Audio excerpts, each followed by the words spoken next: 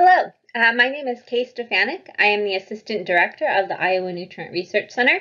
I'm excited to have the opportunity to create a webinar for Iowa Master Gardeners. For this talk, I'm going to be discussing ways to increase the abundance of wetland vegetation throughout Iowa. Before I get into my talk, I want to give a little bit of background about myself. I have a PhD from The Ohio State University in environmental science. My research is on wetland vegetation succession and also the role of wetland vegetation in gaseous carbon budgets of freshwater marshes. My talk is going to have two main focus areas. The first is on wetlands in Iowa, and the second part is going to be on how homeowners can incorporate wetland vegetation on their property. For wetlands in Iowa, I'm going to go over what exactly is a wetland, why do wetlands matter, what are some of the different types of wetlands you see in Iowa, as well as the state of wetlands in Iowa. For the second part, some of the ways to incorporate wetland vegetation I'm going to go over are going to include rain gardens and stormwater wetlands, decorative water features, planting in wet spots, planting around ponds or potentially even in ponds. And then I'm going to go over what are some of the native Iowa wetland plants that you could potentially add to your landscape, and what are some of the plants you're going to want to avoid, some of the invasive and non-native plants that you don't want to plant, but you also want to keep an eye out for to remove if you see them coming into your wetland area. And finally, I'll wrap up with some of the different resources you can use to find different plant species, as well as resources for implementing some of these different wetland practices. So, I'm going to be talking about wetlands. What exactly is a wetland? A wetland is land that is saturated with water long enough to promote wetland or aquatic processes indicated by poorly drained soils, hydrophytic vegetation, and various kinds of biological activity which are adapted to a wet environment. Now, there are a number of different wetland definitions, but they all tend to include three main things. They include something on water, poorly drained soils, and hydrophytic vegetation. So basically, a wetland is made up of water, poorly drained soils, and hydrophytic vegetation. With the water or the hydrology of a wetland, you may have standing water, or you may just have saturated soils. It's also possible that the standing water or saturated soils are only going to be present during a portion of the growing season. So you may go out to a wetland at a dry part of the year, maybe in beginning of fall, and see that your wetland doesn't have any standing water. That doesn't mean it's not a wetland. It just means that the basin isn't holding water during that specific time. What makes up a wetland is not just having water year-round, but also having those hydric soils and the hydrophytic vegetation. There are a number of different ways that wetlands can receive water, through precipitation, through surface inflow, or groundwater inflow. And then there's a number of different ways that wetlands can lose water, through evapotranspiration, through surface outflow, as well as through groundwater outflow. Next, wetlands have hydric soils. Hydric soils are soils that have formed under conditions of saturation or flooding. They tend to have anaerobic conditions or low oxygen, lacking oxygen within parts of the soil. On the right-hand side of the slide, you can see I have a zoom-in close-up of what upland soil matrix, so soil particles and pore spaces look like, and then a zoom-in of wetland soil matrix. With the upland, you're going to have a mix of soil particles and pore spaces that are filled with both water and gases. Whereas with the wetland, you can see that the pore spaces between the soil are completely filled with water. Any gases in those pore spaces is going to be dissolved within that water. And because of this, it promotes the development of anaerobic conditions. Because of all this water, you can have anaerobic conditions within your sediment and soil in the wetland. Because of these anaerobic conditions, you tend to see some unique features in wetland soils. These can include glaying or gray streaks, blue-gray streaks within wetland soil. And you can also have the formation of oxidized rhizospheres. Oxidized rhizospheres are rust-colored red areas around roots that develop when oxygen leaks out of those roots and interacts with the iron in the soil. Now, if you look at the lower right-hand side of the slide, you can see a map of Iowa with a lot of blue areas. All of those blue areas are areas of hydric soil within Iowa. And this doesn't mean that there's currently a wetland on site. This just means that in each of those blue areas, at some point in the past, maybe a century or two, there's been either a wetland or aquatic habitat in those areas. So you can see there's been a lot of wetland and aquatic habitat throughout the state of Iowa in the past.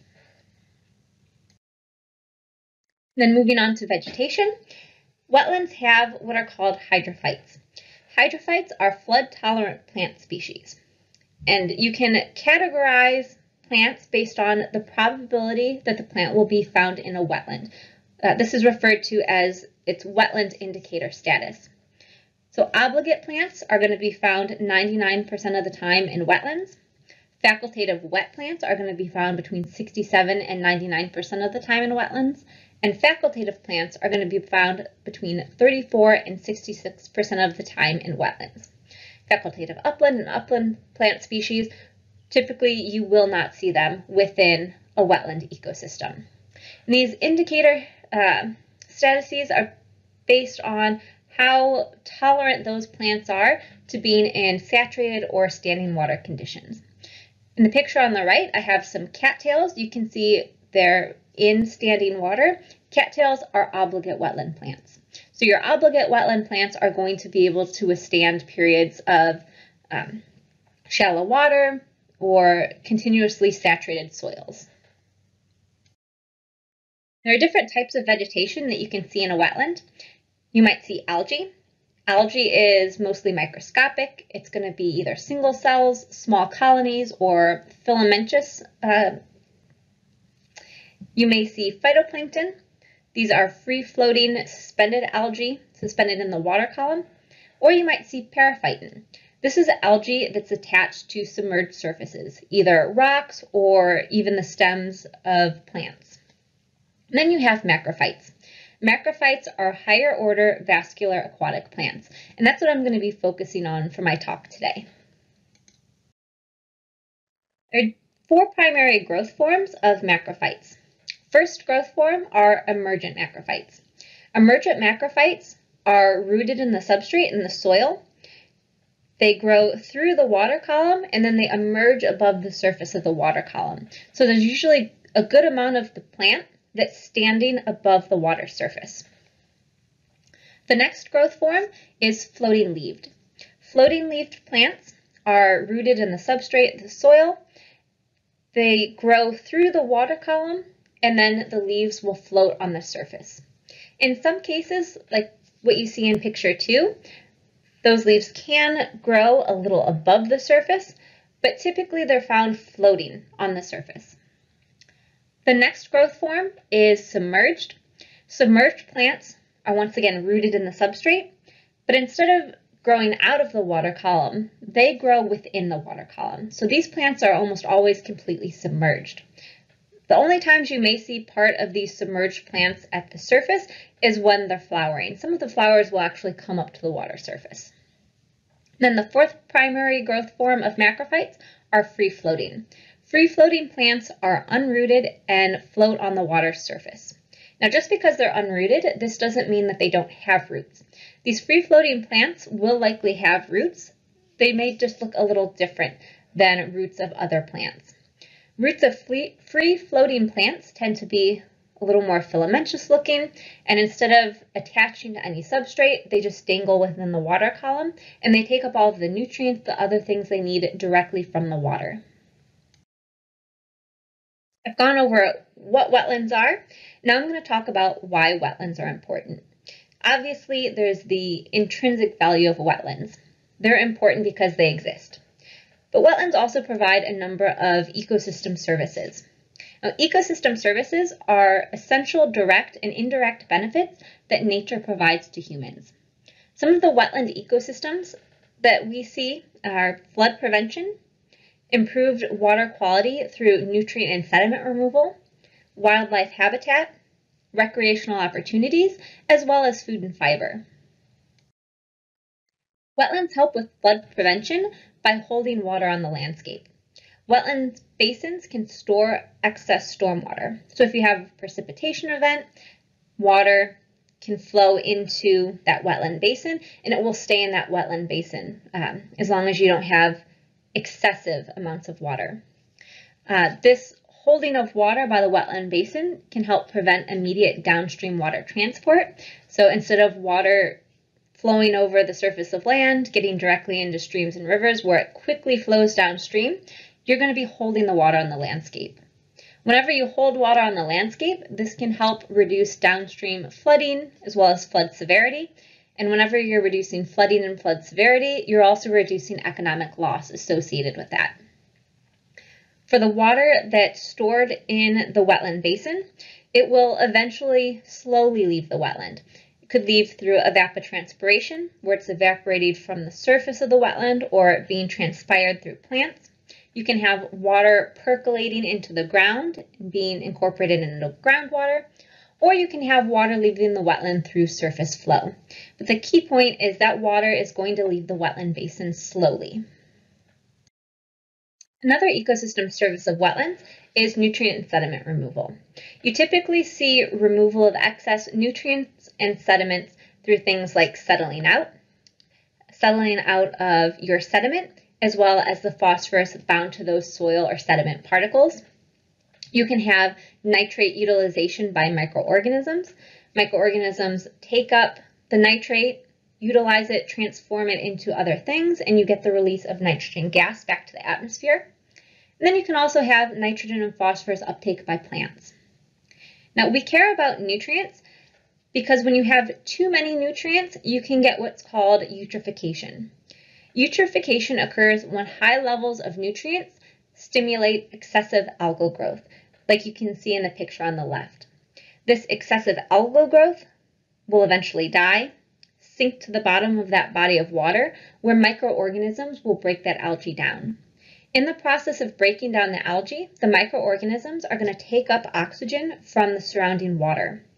They can take up so much oxygen that they make that water uninhabitable for fish and invertebrates and other animals because the water is so low in oxygen or has hypoxic conditions. Nutrients and eutrophication can be caused by a number of different things. In Iowa, one cause is associated with agricultural runoff. So when you have agricultural farm fields, you have fertilizers that are being put onto those farm fields, maybe manure being put onto those farm fields, and from that you can have the loss of nitrogen and phosphorus, loss to nearby waterways. One way to help reduce this loss, especially to reduce nitrogen, is to install a wetland, to place a wetland between the source of the nutrients and the waterway to help hold those nutrients in that area, to prevent them from flowing downstream. If you prevent those nutrients from flowing downstream, you can help reduce eutrophication downstream. Another ecosystem service of wetlands are that they provide wildlife habitat. They provide food, shelter, as well as nesting and burrowing habitat. And these animals that are utilizing wetlands can either be more permanent residents or they can be things like migratory waterfowl, things that are flying through Iowa and stopping and using these wetlands on their way through the state. In the picture on the right, you can see there's a pile of dead cattail leaves, some mud, maybe some algae mixed in there. That's a muskrat hut. So muskrats will collect cattail leaves, they'll collect mud, they'll collect algae to create their hut, the area where they overwinter in a wetland. Some of the different types of animals you'll see in a wetland include amphibians, reptiles, fish, birds, mammals, and a number of different invertebrates. Some common wildlife that you'll find in wetlands of Iowa include things like the common green darner. So you'll see different dragonflies, darners, damselflies. There are a number of birds, things like mallards, red-winged blackbirds, different types of geese, heron, swans, utilizing wetland habitat. You can also find amphibians like leopard frogs, smallmouth salamanders, tiger salamanders, and then various reptiles, painted turtles, snapping turtles, and a number of different types of snakes that can utilize this habitat.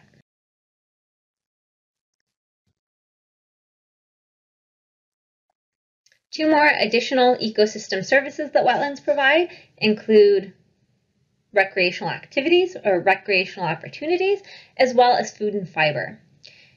Wetlands can be locations of hiking trails. They can be locations to kayak in, also places to hunt, to birdwatch, to just get out and enjoy nature. You could potentially also have ecotourism set up around a wetland. Ecotourism is basically a tourism industry that's built around a natural area to bring people in to get out into that natural area. And finally, wetlands provide food and fiber. Throughout the world, wetlands are used as a source of food. So for things like rice, rice is a wetland plant that you find in many of the continents throughout the world. They can also provide food through animals, such as waterfowl. So duck hunting could potentially provide food.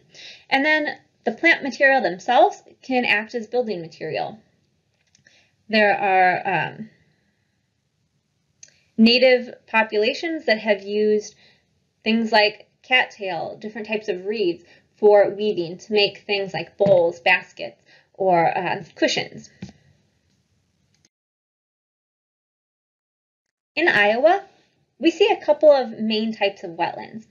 These wetlands are differentiated on the basis of vegetation, as well as where water is coming from in these wetlands. So on the upper left-hand side, we have marsh habitat. Marshes are dominated by herbaceous vegetation.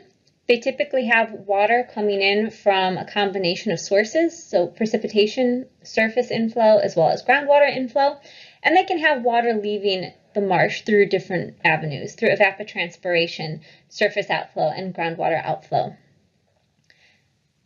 The next type of wetland in Iowa is the swamp, which you can see in the upper right-hand corner. Swamps are dominated by woody vegetation. You may have some herbaceous vegetation in the understory, but predominantly the vegetation is going to be woody. In the lower left-hand corner, we have a fen. Fens are pretty unique habitat. You can find fens in the eastern part of Iowa as well as around Lake Okoboji. Fens receive most of their water from groundwater inputs. Because of this, they typically don't have large areas of standing water. Instead, they tend to have saturated soils with maybe a few areas of standing water, very small areas of standing water. They tend to have typically moderate levels of nutrients and somewhere around either a neutral or possibly even basic pH. Because of the conditions of a fen, a lot of the vegetation of a fen is typically lower growing, so you'll see smaller plant species in fens. They also are peat accumulating systems. So that means that as the plants die, they don't get broken down readily. So that organic matter will accumulate over time as a peat layer. And then finally, the last type of wetland I'm going to talk about are prairie potholes. Prairie potholes are mainly found in the Des Moines lobe. They were formed through glaciers moving over the landscape. Prairie potholes are depressional wetlands, so they're found in depressions in the landscape. They may have shallow water, or they may just have saturated soils. You may also see prairie potholes drying out throughout the year. And even though they're dry, that doesn't mean it's not a wetland. It just means that the wetland isn't holding water at that particular point in time. You also have to look to see if there's hydric soils and hydrophytic vegetation. If it has those characteristics, then it's still a wetland. Now, prairie potholes, at least in this part of Iowa, may have higher levels of nutrients because they may be surrounded by agricultural row crop land or other agricultural land. Because they're depressional in the landscape, their depressional nature allows them to act as kind of a sink. So you have the accumulation of nutrients, solutes, even sediment from the surrounding land as it flows into this depression in the landscape. With all of these different types of wetlands, you can divide them into different plant zones. So in this diagram, there's the upland and prairie zone. This is actually the terrestrial zone. This is the dry zone that's not really part of the wetland.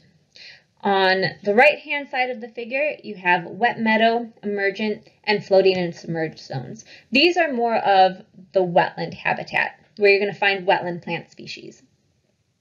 Wet meadows are going to be more of your saturated soils or slightly wetter conditions. This is where you're going to find your facultative and facultative wet plant species. Your emergent zone is going to have standing water for at least a portion of the year. This is where you're going to see your obligate plants. Things like cattails will live in the emergent zone.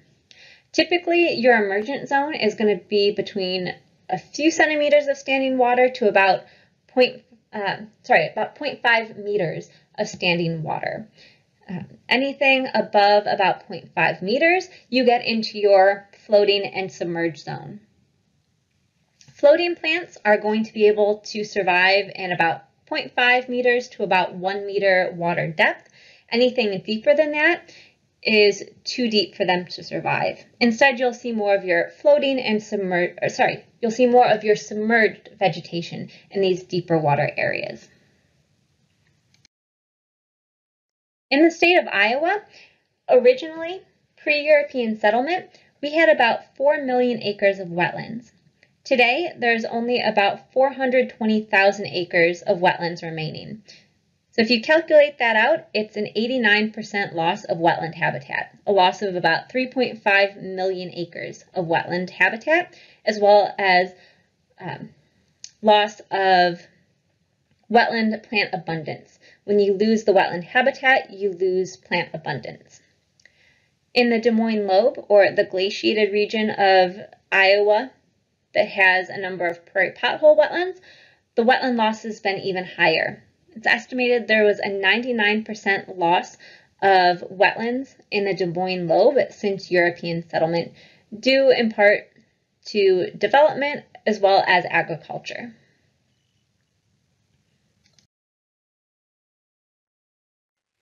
Now, as I said, with this wetland loss, we lose wetland species abundance. And while we may not have all of these large wetland habitats still within Iowa, there are ways that we can add back in wetland vegetation. So as a homeowner, there are a number of different ways you can incorporate wetland vegetation on your property into your landscaping. Some of these options include the use of rain gardens or stormwater wetlands. It can include the use of a decorative water feature as pictured on the right. You can plant in wet spots in your yard.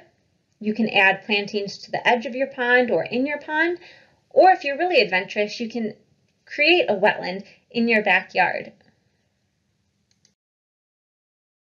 Starting with rain gardens, you can see rain gardens don't actually have the word wetlands in their name. And the reason for this is that they tend to be drier and they don't really function as a wetland ecosystem. So on the right-hand side, you can see a picture of a rain garden along a street. These rain gardens are designed to capture and hold rain or stormwater runoff for a short period of time after a rain event.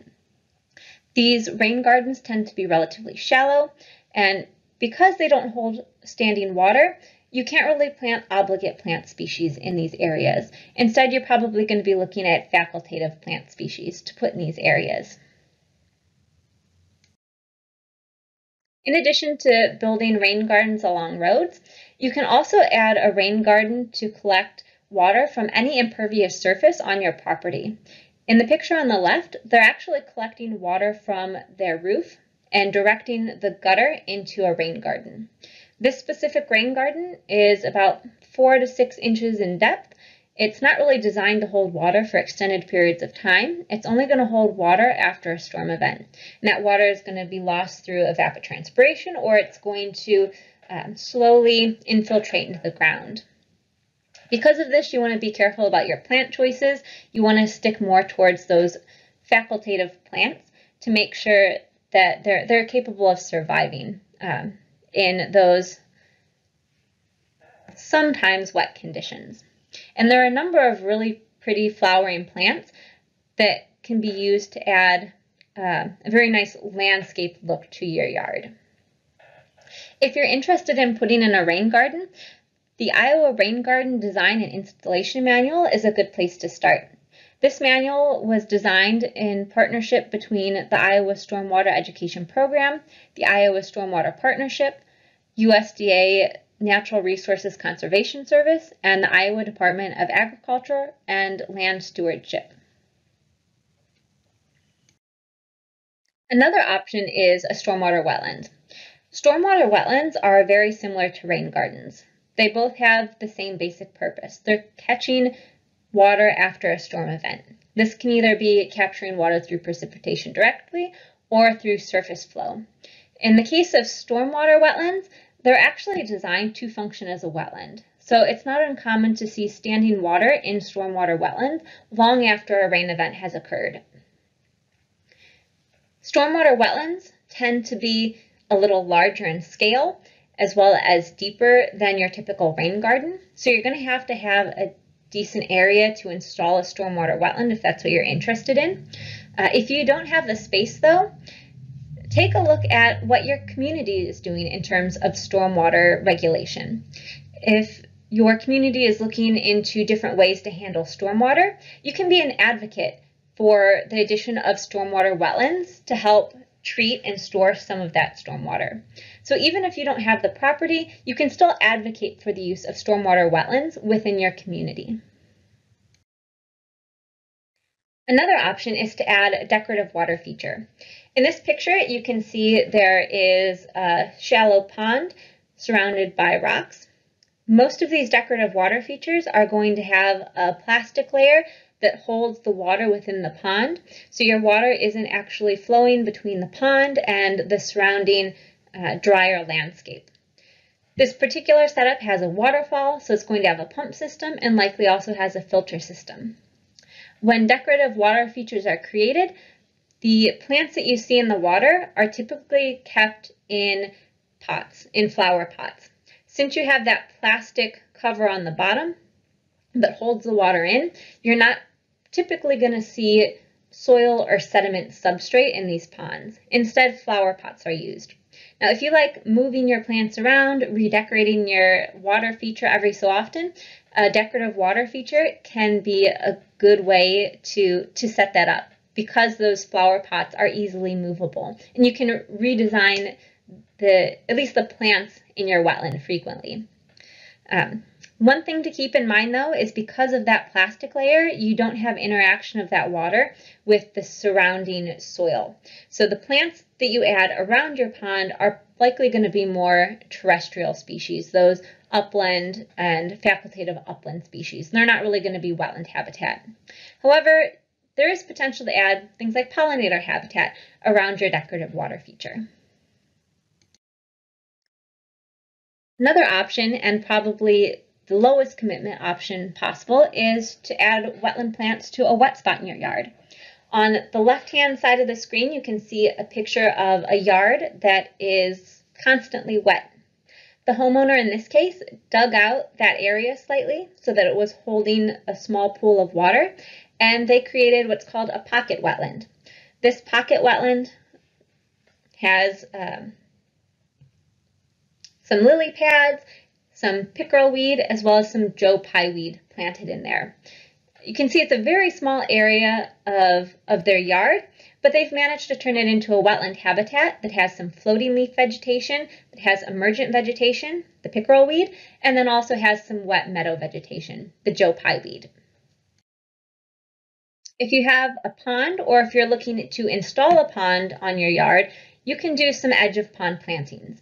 In this illustration here, this pond was designed to have vegetation in it.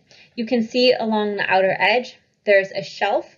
This shelf is designed to be less than 0.5 meters deep so that there's enough water for emergent plants to grow, but not enough water to drown those plants out. In this case, it looks like there are some cattails, some pickerel weed, as well as irises growing in the emergent zone. In this illustration, there's also a deeper zone, probably between 0.5 meters and 1 meter depth, that allows for the growth of floating plants, lilies in this case. They have their lilies in pots, so if they wanted to pick those up and move them around, they could. If you have a pond that's already in existence, I would suggest taking a look at the bathymetry of your pond. So the bathymetry is basically the topography of your pond. You want to figure out where are your shallow spots that you could potentially plant your emergent vegetation, so areas that are less than 0.5 meters deep, and then where are your areas where you could potentially plant floating vegetation, areas that are between 0.5 and 1 meter deep. If you don't have any areas like this, if your pond basin has particularly steep edges, you could potentially plant some wet meadow plants directly around the perimeter of the pond. Or if you really want to add some wetland vegetation but don't want to do any earth movement to create shallower spots, you can also use a floating wetland. On the left-hand side is a picture of a floating wetland mat. This floating wetland mat is made of rubber, and it has a number of pre-drilled holes in it. There's also an anchor on the bottom that allows you to put and keep this floating wetland in the part of the pond that you want it to be in. The way these floating mats are designed is that each of those holes on the top is a space for a plant plug. So you would put a plant plug into the mat, the roots would grow down into the water column, and instead of rooting into the substrate or the soil, those roots are just going to be free floating in the water column, and they're going to pick up all of the nutrients they need directly from the water column. Typically, you'd put facultative wet, maybe some obligate plants in there, depending on the specific species, but you want to make sure that if you're using a floating wetland, you're using kind of smaller species, preferably at least less than 1 meter, maybe even smaller. Once you start to get into taller species, you can have weight issues on the floating wetland. And then for those of you who are adventurous, you can install a backyard wetland. You can go out and create your own wetland habitat. If you're interested in doing this, I would suggest starting off by looking at the USDA Natural Resource Conservation Services backyard wetland tip sheet. It's going to give you an idea of where on your property you may be able to install a wetland, where that wetland might work best. It also gives you some design information on how you should have your wetland edges sloping, how deep it should be, and provides information on what types of plants you could potentially put in. I'd also recommend talking to local conservation specialists to get a better idea of how to set up your backyard wetland. I've gone over all of the different ways you can add wetland habitat. Now we're getting into the plant part. So once you have your idea or your design of what you want to put in, you have to figure out what plants you want to add in there. I would start by looking at the U.S. Army Corps of Engineers National Wetland Plant List. This plant list can be found at the link at the bottom of the slide. You can separate out your list based on the state you're in. So in this case, I pulled up the list for Iowa. And for this list, it gives you a wetland rating summary. So it gives you a count of the plant species that fall into those 5 different probability categories that the plant will occur in a wetland. For Iowa, you can see that there are 356 plant species in Iowa that are obligate, and 278 plant species that are facultative wet. Now, I do want to point out that this list includes both native and non-native species that are found in Iowa. So you want to try to avoid non-native species. I'd recommend first pulling up this list to get an idea of what species are here, and then using something like the USDA plant database to make sure that the plant you want to add to your wetland is going to be a native plant. But I pulled up this list as well as the numbers just to give you an idea of how many different plant options you have if you want to install some wetland vegetation to your property. You can see there are a lot of different options, more than 500 different species you could potentially add to your property. Now, once you get to the planting phase, you've designed your rain garden, your stormwater wetland, your maybe pocket wetland. You then need to think about what vegetation you want, but also what vegetation will work in the different areas of your wetland. So when you think about your wet meadow, your emergent, and your floating and submerged zones, remember that your wet meadow is going to have plants that are facultative or facultative wet. Your emergent are going to be obligate plants, and your floating and submerged are also going to be obligate plants. Also keep in mind that emergent plants don't grow well if the depth is more than 0.5 meters, and your floating plants are going to be in a water depth of 0.5 to 1 meter. Also keep in mind how long throughout the year or throughout the growing season your wetland is going to be holding water. You want to make sure that there's enough water to support obligate plants if you put those in. I think this is a good time to take a quick pause. A lot of wetland vegetation, especially obligate wetland vegetation, looks kind of unique compared to terrestrial plants. A lot of wetland vegetation either looks or has basal leaves. And they can either have actual basal leaves coming from the base of the plant, or because of the fact that they're coming out of the water column, it may just look like they are made up of basal leaves.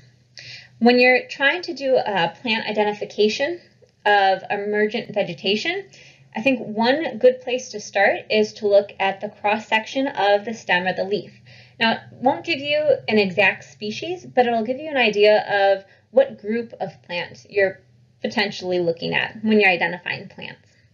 Now, for this, I want you to take a couple minutes to try to guess what plant group is associated with each of these stem and leaf cross sections. So think back to things like cattails, sedges, rushes, different maybe sayings you've heard in the past. Also give you a hint, there's also an iris and grass in there as well. And try to figure out which stem or leaf cross section matches up with different plant groups. Okay, so now that you've taken a couple minutes to try to figure out what each of these stem or leaf cross sections are, we're quickly going to go through each of them. So for the first one, you can see that one side of the leaf has a flat edge and the other has kind of a softened V shape to it. This is a cross section of a cattail leaf. Number 2 reminds me somewhat of when little kids draw a bird, how it's kind of a V shape. This V shape cross section of the leaf is from burrweed or spraganium. Number 3, you can see that there's a clear triangle shape. There are edges to this particular stem cross section. Remember, sedges have edges. So this is the cross section of a sedge stem. And I also want to point out that this is a stem, not a leaf. And then 4, if you remember rushes are around, you've probably got your bulrushes and your spike rushes. I want to also point out 4 and 7. 4, you can see, has plant tissue all throughout that stem, whereas 7, the interior of that stem is hollow.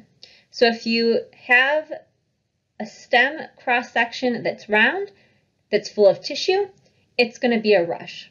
Whereas if that stem is hollow, it's likely going to be something else.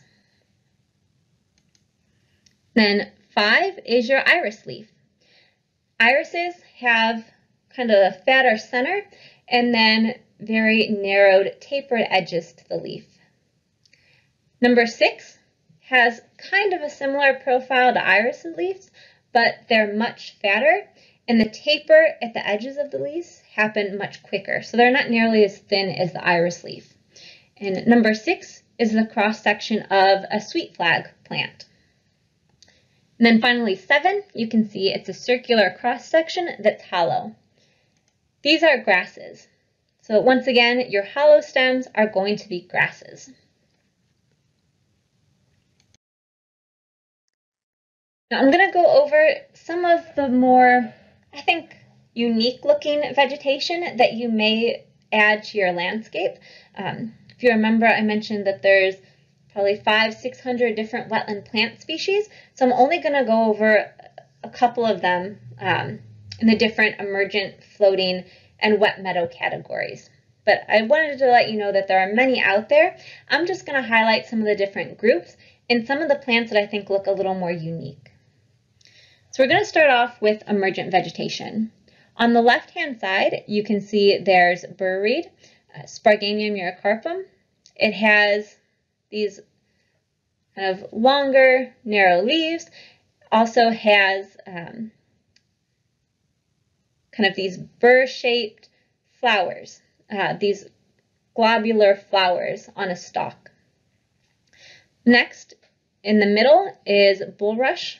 These are actually a type of sedge. They're lower growing. And then on the right-hand side is soft stem bulrush. What you see is actually the stem. The spikes are the stem coming up with the flowers on the top. Any leaves associated with things like bulrush are typically very diminished. You may just see a basal sheath around the leaf. Going back to our leaf cross sections, the burrweed has that kind of bird shape drawing to it. Bulrush, sedges have edges. And then the soft stem bulrush, this is an actual type of rush, is round. So sedges have edges, rushes are round. 2 additional types of emergent plant groups you might add include pickerel weed on the left-hand side. This plant has some very nice purple flower spikes. And then on the right are arrowleaf. And there are a number of different types of arrowleaf found in Iowa. They typically have a pretty white flower associated with them. Then getting into floating plants, so things you plant in deeper water areas, you have things like white water lily on the left, yellow pond lily in the middle, and then on the right-hand side, American lotus. White water lily and yellow pond lily are typically smaller and do better in smaller settings, smaller wetland or pond settings, whereas American lotus is a larger plant and it's going to need more room. So if you have a larger wetland or a larger pond, American lotus might do better. And in your wet meadow, you could add something like marsh marigold on the left-hand side. Marsh marigold is a low-growing plant that has yellow flowers. In the middle, you can see some sweet flag. The leaves of sweet flag look like they're basal. They also tend to be kind of a little more tropical looking. They don't have highly conspicuous flowers though. So if you look, it's a little below halfway down the picture of the sweet flag. You can see kind of in the middle of the screen there is a yellow spike. That yellow spike is the sweet flag flower. Now, even though they don't have a highly conspicuous flower, I think they're a pretty nice looking plant. They're also a very nice smelling plant. So if you were to break up the leaf of sweet flag a bit, you'll get a very kind of nice, maybe not floral, but a nice sweet plant smell. And then on the right-hand side are milkweeds. In this case, swamp milkweed. But there are a number of different types of milkweed that do really well in that wet meadow area, including things like common milkweed. And if you're looking to put in pollinator habitat or maybe monarch habitat, I'd highly encourage the use of milkweeds in your wet meadow plantings. If you're looking for a showier plant or a more ornamental looking plant for your wet meadow, cardinal flower on the left-hand side is good. It's a very bright red flower. Plant is about 1.5 to about 2 feet tall. If you're looking for something more unique that's maybe not particularly flower-like, you could use something like scouring rush. Scouring rush, I've also heard it called horsetail rush, as well as snake grass. You can see that the scouring rush is just a stalk that comes out of the ground, and it has a very small flowering type head on the top, but it's not actually a flower per se. So if you're looking for something more unique, I think that's a pretty good plant. And then on the right hand side is Joe Pye weed. These are also some nice flowering plants that you can add for additional pollinator habitat in your wet meadow. I've gone over some of the cooler plants from Iowa that you can add to your wetland. The plants that I've talked about so far are things that you will likely be able to find from a grower. When you're ordering plants, whether it's seeds or plugs, I would highly recommend trying to go through growers who are in Iowa or maybe in the Midwest to make sure you're not pulling plants with genetics from other parts of the state, or sorry, other parts of the country. Now, while I've talked about things you should plant, there are things you should avoid. Things that are either invasive or non-native that you don't want to plant, or that you want to keep an eye out for and remove them if you see them coming into your wetland area. One thing you want to avoid buying is water lettuce. Water lettuce is a free-floating plant, so its roots dangle in the water column. It looks like a very tiny head of lettuce, and it's something that once it gets into your open water area or kind of your deeper water area in your wetland, it can take over rapidly. You'll also want to avoid flowering rush. This is somewhere between an emergent and a wet meadow plant. Flowering rush isn't a true rush. It has a rush-like stalk, but then it has actual flowers at the top, these kind of purple-white flowers. This is another plant that it's something that at one point you could purchase from growers, but I would not recommend buying it if you see it. It's one of those plants that can easily take over your planting if you put it in. Now, something that you don't want to buy but also want to keep an eye out for is purple loosestrife. Purple loosestrife is going to be 1 meter to 2 meters tall and have these very bright, showy purple flower stalks on top. If this comes in, you'll want to make sure that you remove it as soon as possible. And something else to watch for that could potentially come in is reed canary grass. There are a number of stands of reed canary grass throughout the state.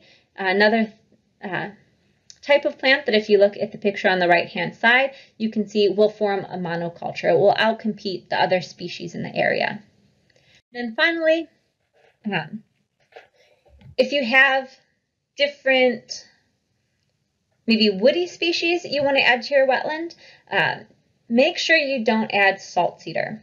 Salt cedar is invasive in Iowa. If you do want to add something that's more of a shrub or a woody species to your wetland planting, I'd recommend going with something like buttonbush.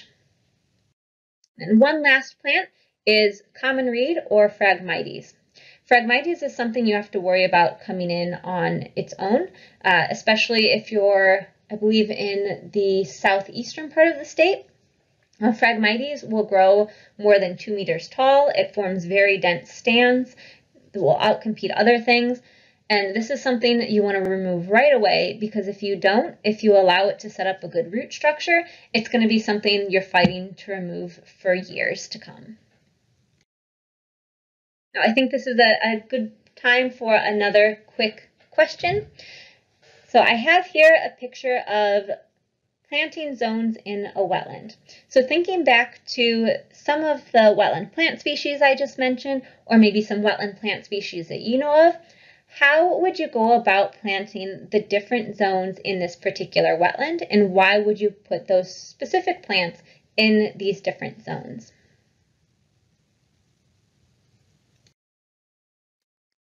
Now, when you're doing a wetland planting, it's important to make sure that you know where your wet meadow zone, your emergent zone, and your floating and submerged zone are located. So based on the pictures that I showed earlier, in your wet meadow zone, you could add things like sweet flag, cardinal flower, scouring rush, Joe Pye weed, different types of milkweeds. In your emergent zone, in zone 2 in this case, these are going to be your obligate plants that are capable of withstanding some standing water, usually less than 0.5 meters of standing water. And some of these plants could include burr reed, river bulrush, soft stem bulrush, pickerel weed, or arrowleaf. And then in your floating zone, in zone 3, if you have water that's between 0.5 and 1 meter deep, you can add things like white water lily, yellow pond lily, or American lotus. It's just really important to make sure that you're putting the appropriate plants in the appropriate zones in your wetland habitat. Your wet meadow are going to be your facultative and facultative wet, whereas your emergent and floating are going to be your obligate plants. Plants, as you all probably know, can be expensive. So you don't want to end up spending a lot of money on plants and then putting those plants in areas where they won't be able to survive. So the biggest key component of getting your wetland planting right is just making sure that the plants you put in can tolerate the water level in that area. Now finally, I want to go over a couple of resources that you can use for adding either different structures or adding vegetation, wetland vegetation, to your landscaping. If you're interested in putting in a rain garden, you can find resources at the Iowa Stormwater Education Partnership website, as well as in the Iowa Rain Garden Design and Installation Manual.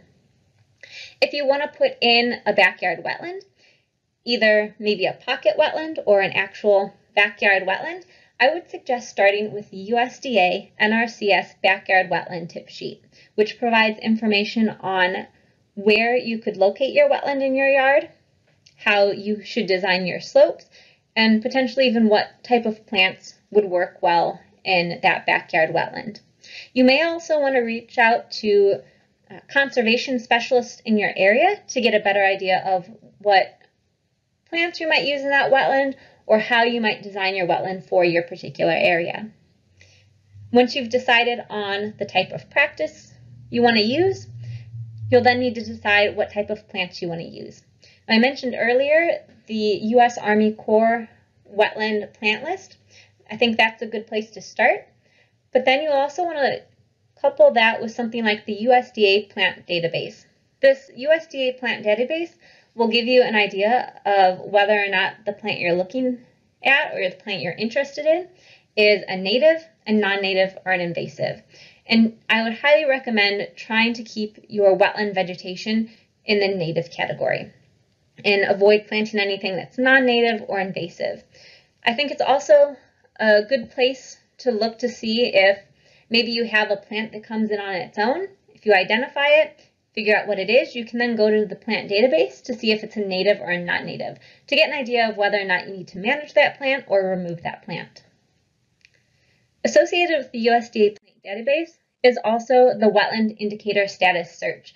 It's another wetland search tool through the USDA plant database that can give you some additional information on various wetland plants. Now, I just want to wrap everything up with a few key takeaways. First, there are multiple ways to incorporate wetland vegetation into your landscaping.